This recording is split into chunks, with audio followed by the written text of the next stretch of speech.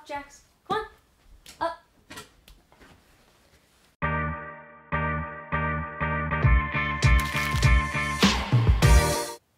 Hi friends! Today I'm here with Jax and Sherlock. They're my corgis. And today I am going to be sharing with you my dog parent must-haves. My friend Sophia, she just did one on her channel. I'm gonna go ahead and link it below. And after I saw the video, I was like, I for sure need to do one of those. I think it's so fun to just share like what our must-haves are, and it was so interesting to see like what I have the same and what we have different. And so I'm just really excited to share my favorite dog products with you all. All right, let's get started. So my first product is hands down a must, like it's life-changing, okay? So it's this, see this? It's this huge like spot cleaner vacuum, okay? And you know, pets, like there's accidents and you know, whether it's throw up, whether it's them going to the bathroom, wherever it may be, and this thing is amazing. It's 100% a must-have. So you put this solution in here, it's with soap, and then this bottom part, it runs over the spot and it cleans it, and then all the dirty whatever ends up in the other side, if you saw that other clear area. And it has seriously been a life just saver, because when we moved into our house, we moved in the winter and we didn't know that we had an olive tree in our backyard, and when it grew flowers or whatever, or bloomed, the olives fell in our yard and our dogs ate the olives, and dogs can't have olives, let's just say that. So there was red like vomit all over my like tan and white rug in our office, and I was freaking out because, oh my gosh, it's a white rug, has red stains in it. Put the spot thing, good as new, like completely new. I would get this thing if I didn't even have dogs, like for kids, whatever it may be. It's the best thing. You just need it. You need it. My next favorite product is another thing for your house, but it's this Robo vacuum. I don't really know how to pronounce that. It's probably even backwards in the camera, but we put a little like Rick face on it. Hey, I turned myself into a Robo vacuum, Morty. Like that kind of thing. But it is seriously the best. So our roommate bought it for us and we just like run it nonstop. Like it is the perfect like touch-up vacuum. Like obviously it's not doing like a full vacuum, but it's really great for picking up hair. And like my dogs shed so much. Like when we comb them, I swear a third corgi could come out of them. There's just so much hair. So it's just nice to like run during the day and just like pick up hair and all that. And you can get ones that like hook up to your phone, and so you can schedule it at a certain time and it will run. And it's seriously just so helpful as just an extra aid to like make sure all the dust and stuff is picked up in the hair from your pets. So definitely a must-have. My next product is, this is kind of for their health. This like salmon oil. It's like fish oil for dogs, but it's seriously the best. So what it is it's like vitamins you like squirt on their food. And Sherlock right here, he used to bald his like knee. Like he used to bite it and just take all the hair off. And we went to the vet and she pretty much was like, have you tried giving them this salmon oil on their food? And I'm like, oh no, go ahead, we'll try that. So I just picked it up. You can get it at a couple pet stores. You can get it on Amazon for sure. I'm gonna be linking all these products below so you'll be able to get them. But yeah, you just squirt it on their food, and as soon as both dogs started doing it, because Jax has allergies too, Sherlock stopped balding his knee. We didn't need to give him allergy shots anymore. It completely changed his health. Like, it just made him so much better, and his coat was just so much smoother, and just everything about him not being irritated and just biting himself, and Jack's not sneezing with the pollen and stuff. It seriously has helped, and it's just a little bit you put on in the morning. We feed our dogs twice a day, in the morning and the evening, so we put it on in the morning and the evening, and that's about it. But it's really great for them, and they like the taste, and it really helps with the kibble that they just don't want to eat sometimes. Well, it's not that they don't want to eat it, but it's kind of plain, you know. It makes it salmon-y. But yeah, my next product is, the dogs really want this. So I keep this little basket full of them. I need to get more, running low. But I don't know about you guys, but my dogs, they just like, they get a new toy and then it's just shredded, like right away. Like 5 minutes, the toy's gone. And I just don't want to spend like even $5.99 on a toy, or $7.99 or $9.99 or whatever. They're normally outrageous prices for something that's gonna last them 5 minutes. And then there's the fluffs everywhere, and it's just like, that was only 5 minutes of fun. So I'm gonna link it below, but there's toys you can buy in bulk. And my dogs are considered mid-size, so this might be a little bit not as great for someone who has a bigger dog because they're kind of small, but you can buy in bulk stuffed animals for $1. So you can get like 13 for $1, 14 for $1. These are 2 little frogs, little kitty, little chick, all that kind of stuff. And they all have squeakers in them. But yeah, they just love them so much, and they're in bulk, so I don't feel as bad. And I just, when I start getting low, I just order more, and we kind of pace them. So that's why I keep them in this bin, because if I let them out, they would just get all of them. He wants one now. We'll give him one. Hi, buddy. Oh. My next favorite thing is, it's this little net right here. And so my other dog, Jax, the one who jumped down and walked away, he thinks the passenger seat belongs to him or something. And so when we go on road trips where someone's sitting in the passenger seat, so like say Alex is sitting in the passenger seat, he wants to climb up there. He wants to sit in his lap. He wants to be up all in the front. And sometimes we'll do that, but you know, if you have a dog sit on you for a while, they get hot, the hair gets everywhere, all that. So sometimes we just want to sit in the passenger seat and the dog's in the back. So we have this net right here, and it goes between the driver's seat and the passenger seat, and it blocks that little like center console area so he can't climb up. So it keeps him back there, and it's just a nice to have because it's really unsafe for him to be coming in the front, especially when you're driving or trying to get up there.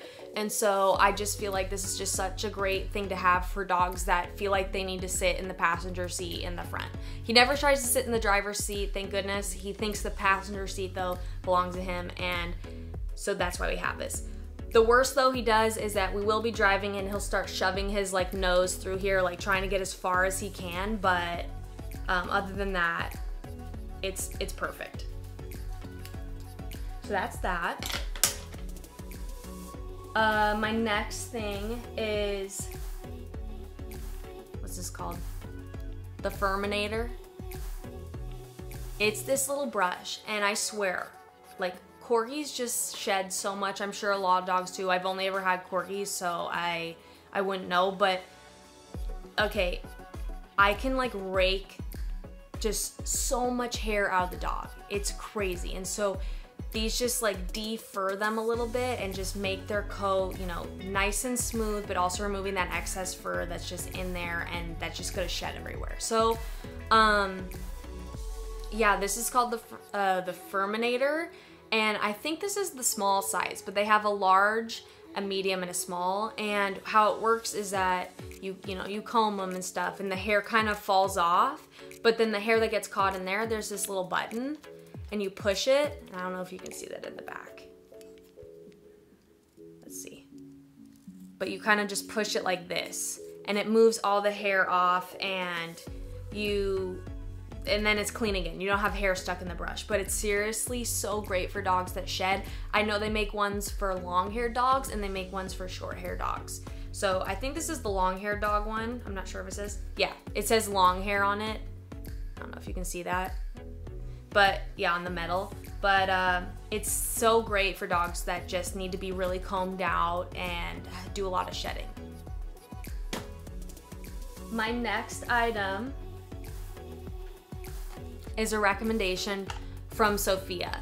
From her channel, I've told you I'm linking down below. Her channel is Here Is the Sitch, and she recommended this to me, and I always have a problem with my dog shedding on the couch. And really anything. This works for pillows too. But pretty much what you do is, there's this like felt side or something, I'm not sure what it is, but you just roll it on the surface and it collects all the dog hair. It seriously picks it all up. You don't have to worry about it. And it will let it, so you can see there's a little bit in there. It will just clump it all in there. And then you can just dispose of that and throw it away. And it works so well, and it's just so much better than having to take the vacuum and like run it on the couch, and that takes forever and you're sweating, and yeah, just I don't like doing that. So this has been seriously the best thing because it just makes it so much easier. I run it on the pillows, I run it on the couch. I wish I could run it on them, but it just is so great, and definitely a must. I would definitely check this out. Oh, I'm trying to think what it's called. It's a Chom Chom roller. Chom Chom. Okay, this is another kind of like fun item for them, and they're these like little lick pads, and they got little bones and stuff in it, so you can like you can kind of grip stuff in there, and I'll just smear peanut butter on them. But I find them really helpful because my dogs are pretty anxious, like especially when people come over to the house.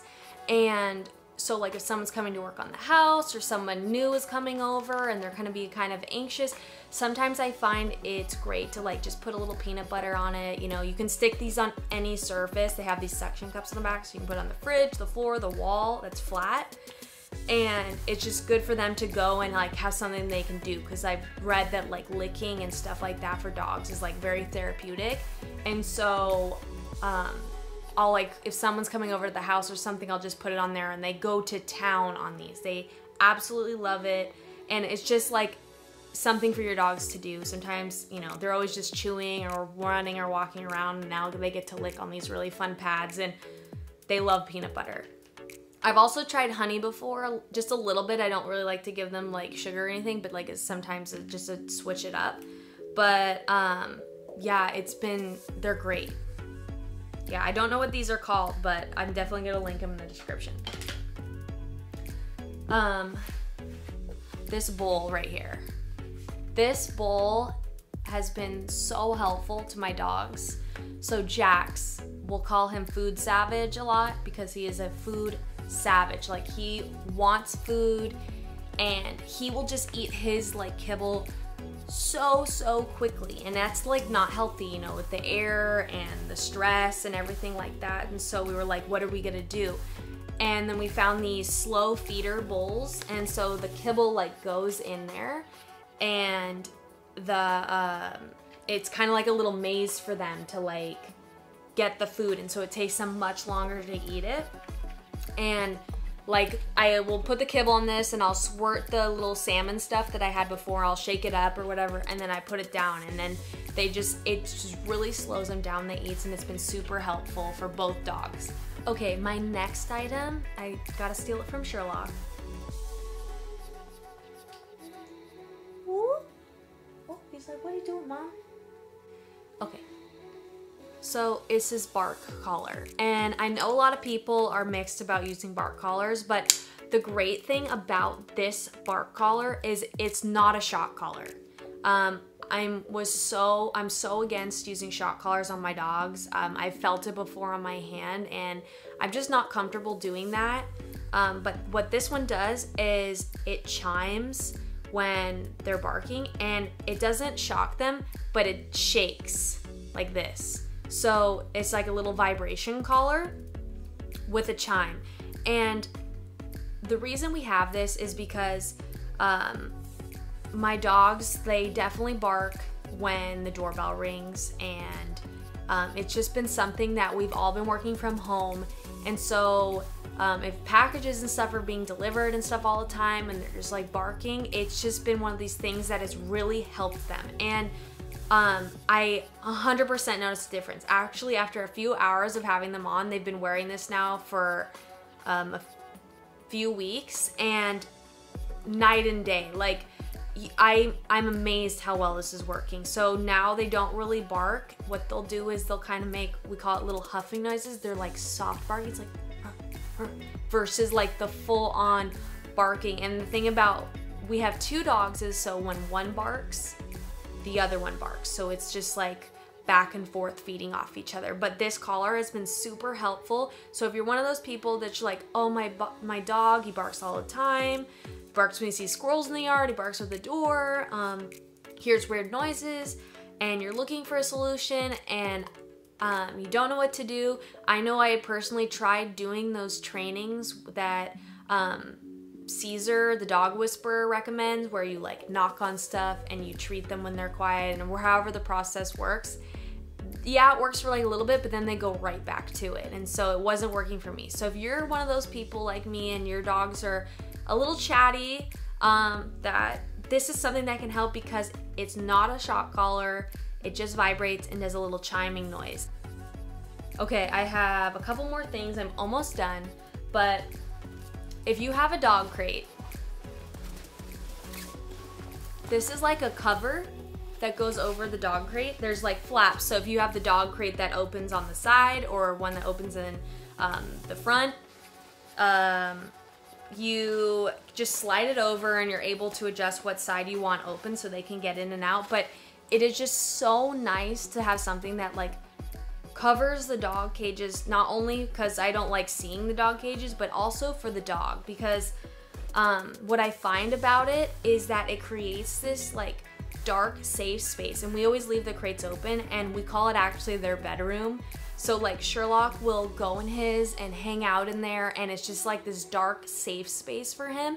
And so if we ever travel with the crate and we bring the covers, it's like putting him, and he feels like he's in the same environment even though he's in a different space. So we really like the covers, not only because it makes the cages look pretty, but also because I can tell just with my dogs that it really makes them feel more comfortable, because they are able to feel like they're in the same environment even when they're not in the same environment. So I definitely recommend those. And they have lots of different patterns and all that. I have just the gray with like, I don't know what that is, but I thought it was cute, so that's what I got. But yeah, definitely really nice if you have a crate and you maybe have an anxious dog who gets upset when you leave. Covering the crate is something I find that really helps.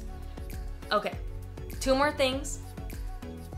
This one I absolutely love. I don't know if you can see it. It's a huge banana. So it's a dog bed, and this is actually Jax's dog bed. Sherlock has a donut, but it's just so great. Like, it's so cute. I love like giant food. I have a thing about like giant food, pillows and stuffed animals. So this is just like super me, but also like it's nice because he can get in there and he really cozies up in there and he just loves it. And it has this like pad that's removable in it, so you could like, if you needed to, Sherlock's getting scared, you could put it in the wash, and that's just super great because, you know, the dog hair gets stuck to it, things happen, and so being able to wash the dog bed is super helpful, because a lot of times you can't pull apart dog beds if they don't have a zipper or something, and so that's really nice. So it's super cute and you can wash it, so that's a plus. Last thing is I'm gonna add a clip, because it's also another bed, but it's an outdoor dog bed, and I absolutely love it because it's so durable. I bought it back in like, I think 2015, 16, and it's still holding up. Yeah, it's faded a little bit, but it's super durable, and you can wash it, you can unzip it, you can throw it in the washer, and it just is seriously a great dog bed. My dogs love it. It's super squishy and comfortable, and you can have it out in the rain and the sun, whatever weather. It's all weatherproof, and it's just seriously the best outdoor bed. And again, they make it in all different types of colors, all different types of patterns.